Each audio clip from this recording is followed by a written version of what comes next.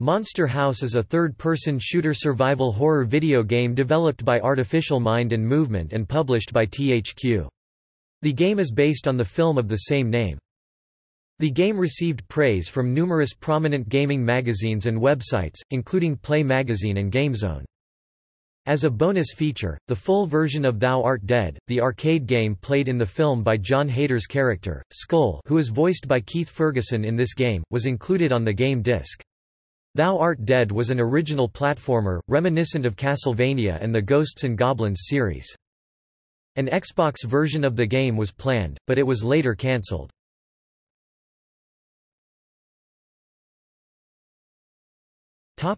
Gameplay. The game follows the plot of the movie, except it introduces many rooms in the house that were not shown in the movie. The three main characters DJ, Jenny, and Chowder must navigate through the house to reunite with each other and destroy the house. The enemies in the house are living furniture that may also serve as bosses in some areas. Obstacles include pipes that can block doors or pathways to keep the player on track, tentacle-like pipes that can harm the player, trees that can try to grab the player, objects that can fly at the player, spotlights that can summon monsters to attack the player if they're caught, and giant pipes that can suck up the player. The game has about 9 chapters that each tell the story from each of the characters' perspective. Bathrooms serve as save points throughout the game and are the safest parts of the house. Players can attack enemies and bosses using their water guns or by counterattacking. Each character also has a special ability that they can use to combat monsters. DJ can stun enemies with his camera, Jenny can attack enemies and destroy padlocks with her slingshot, and Chowder can attack enemies with water balloons. Boxes containing ammo for the secondary attacks can also be used for refill. Additionally, food found around the house can restore health and tokens allow the player to play the game, Thou Art Dead.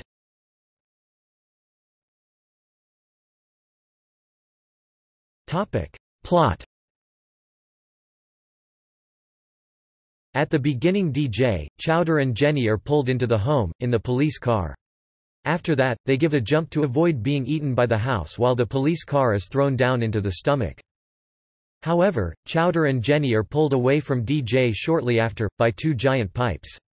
DJ finds a key in a chest beneath the stairs and uses it to unlock the door to the kitchen. He sees a burning toaster and quickly puts out the fire. After stepping into the house's spotlight, he fights a living chair and enters a hallway where he sees some living chairs go into a nearby room. After finding a key to the bathroom at the end of the hallway, he fights floor crawlers along the way and a living TV passes from behind him. He dodges some incoming flying books and goes through the bathroom that leads him back to the foyer where he fights another living chair. Meanwhile, Jenny finds herself in the attic and after jumping across a stack of crates that swift away, she tries to get back by going through the air vents, but she gets trapped by a blockade of pipes.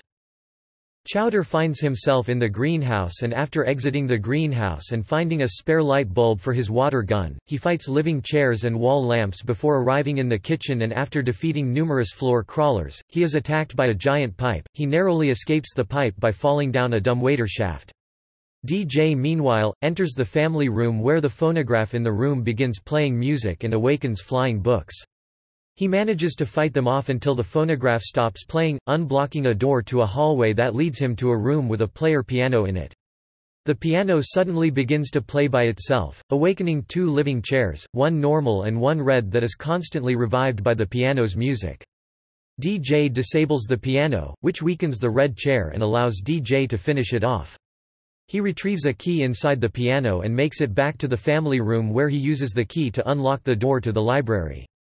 DJ then searches for a dusty book and uses it to open a secret passageway and enters an air duct that leads him to the basement where he finds a crashed police car, possibly the same one that got thrown down into the house's stomach. He contacts Skull and he tells DJ that in order to get out, they have to kill the house by taking out its heart, which is the furnace. DJ goes into the next room and when he tries to open a door, the knob falls off and lands on the ceiling. He turns on 2 washing machines to knock a large crate down from a shelf and while he moves it over to a wardrobe to climb up it to reach the doorknob, living chairs and gas tank monsters attack him. He is able to fight them off and retrieve the doorknob. DJ then comes across a door with an unseen fiery field behind it. He finds a key inside a jar and uses it to unlock a crest and finds a hook inside it. He enters a large room where blockade of pipes prevent him from going any farther. After moving a crate to an open area of the blockade to block off a section of pipes, he was able to get inside the blocked area and moves another crate under a ladder and uses the hook to bring down the ladder and uses it to get to the second floor. Finding himself back in the foyer on the second floor, DJ tries to open an unblocked door that leads to a bedroom which suddenly throws him inside and closes. He finds a key in a jar and uses it to unlock a nearby door to a sideways bedroom where he finds the missing grate handle to the fireplace back in the other bedroom. He opens the fireplace and puts out the fire, revealing a secret passage that takes him to the attic. While avoiding the house's spotlight, he moves the same pile of crate that Jenny jumped across earlier back to the middle, uncovering an air duct. He moves another large crate under the vent so he can climb up to it. He goes through the vent which takes him to a hallway where he finds a key in a nearby room and uses it to open the door to another room at the end of the hallway and finds Jenny still stuck in the vents. The room where he finds her turns 180 degrees upside down as DJ goes forward, and after defeating numerous monsters, he goes over to Jenny, but can't free her. Finding another way, Jenny enters the master bedroom and after hearing a telephone suddenly ring, it stops when she approaches it, and while looking at some pictures, a floor crawler comes by, getting her attention as a TV comes to life. Jenny defeats the living TV and encounters the first boss in the next room, a large doll that resembles Constance, Nebercracker's late wife, which comes to life when the chandelier above falls on it. She fights it by destroying the light bulbs on it and finishes it off by shooting the beam holding it up and grabbing the chandelier chain while open-firing her water at it, and eventually finds a way back to the attic. In the attic, Jenny finds what appears to be a painting of her and a lamp suddenly comes to life. She defeats the lamp and finds a key in the next room and fights a living stove in another room and uses the key to unlock the door there. A blockade of pipes appear and she sees DJ on the floor below. DJ comes after her, but is eaten by a canopy bed in the master bedroom after defeating many monsters and finding a key on it. Up in the attic, Jenny finds a train set powered by a bicycle.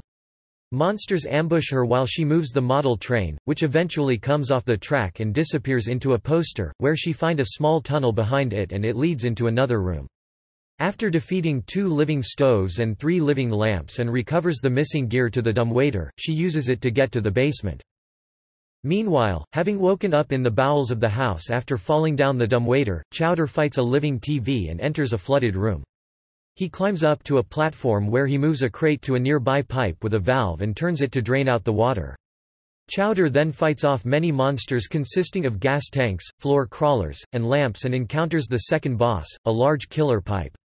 After defeating them all, he moves another crate to a high-up platform and finds a key to the nearby door behind some furnaces. He enters an underground bathroom where a TV passes from behind while he goes forward.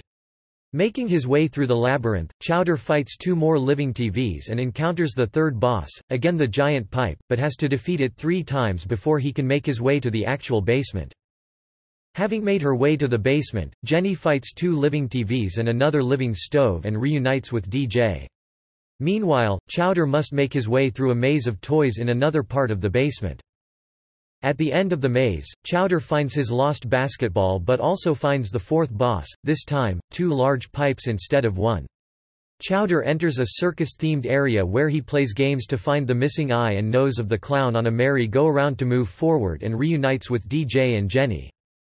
They discover that the house is possessed by Constance. They try to destroy the furnace, the heart of the house, but fail and are separated again by 3 giant pipes. The children then fight to escape the house by making their way through the maze of corridors, encountering more enemies along the way. They all then reunite again in the main entrance and narrowly escape the house, thanks to Jenny, who pulls down on the house's uvula chandelier. After escaping, the house chases them to an abandoned construction site in which along the way, causes a manhole to pop out of the ground and throws a car at them. Chowder fights off the house, the final boss, with a backhoe. Then DJ, while hanging from a construction crane, throws an active dynamite down the house ''s chimney, destroying the furnace and the house itself. DJ then says one last monologue, then the game's credits roll.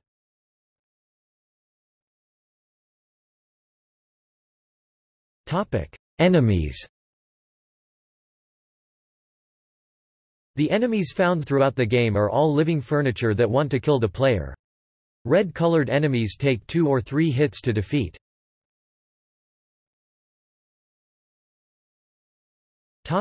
Chairs.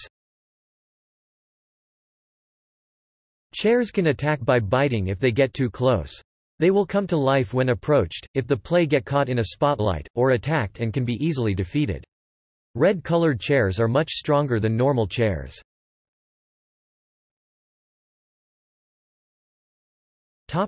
Floor crawlers. Floor crawlers are spider-like monsters that emerge from the floor. They attack by spinning their legs and are easier to defeat than the chairs.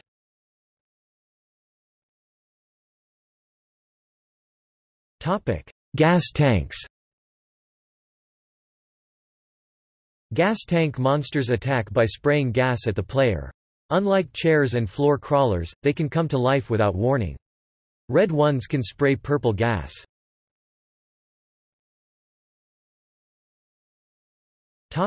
Wall lamps. Wall lamps are only found in hallways and can attack when the player approaches them.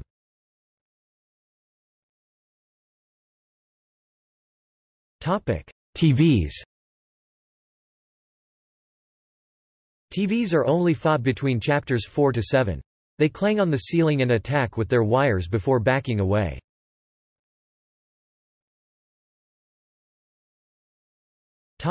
Lamps. Lamps are only encounters between chapters 4 to 7 and will attack with their heads. Red ones can send a stream of electricity across the floor. The player must shoot the light bulb to defeat them. Their lights are shielded from attacks while they're moving, but are vulnerable when attacking.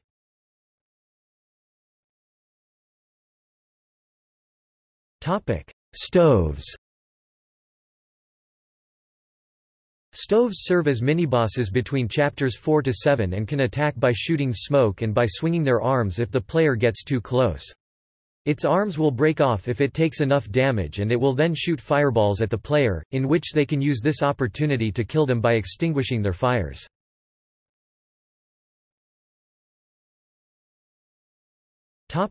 Constance Doll. The Constance Doll is a large doll that resembles Constance that comes to life when the chandelier above it falls down on it. It is the first boss that Jenny fights in Chapter 3. It can attack by creating a wave of electricity as well as swinging its wire at Jenny. To defeat it, Jenny must destroy all the light bulbs once they stop spinning, and the player must press 3 buttons at the right timing to finish it off, otherwise they will have to repeat the process.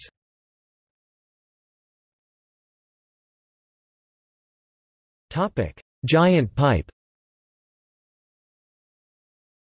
The giant pipe serves as the boss of chapters 5 and 6. Chowder encounters it twice in Chapter 5 and must defeat it 3 times during the second encounter.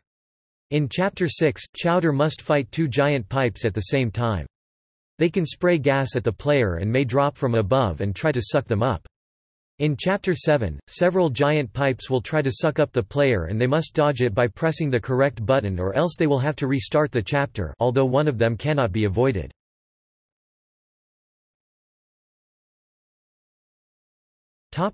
House. The house is the final boss in the game that Chowder fights in Chapter 9 using a backhoe. It can attack with its arms, push back the backhoe with its roars, and can try to grab the claw. Chowder can trip it if he manages to dodge its attempt to crush him with its left arm.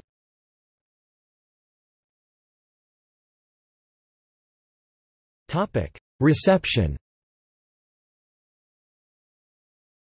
Monster House was met with mixed reviews.